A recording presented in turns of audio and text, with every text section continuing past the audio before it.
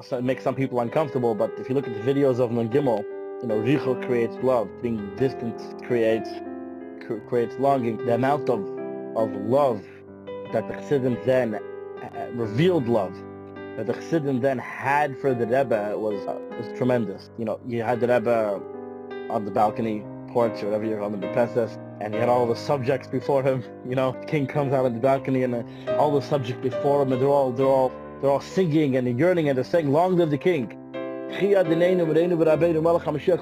And they're screaming with every ounce of energy that they have. Sure, that any second the Rebbe is going to stand up and take us out of Golos and be healthy. The heart's bursting with yearning, with love, with longing. The Rebbe is their everything. The Rebbe is their whole life. The Rebbe is not the Rebbe is helping them in their personal journey of Avodas Hashem. There's no Avodas Hashem without the Rebbe. The whole thing is Rebbe.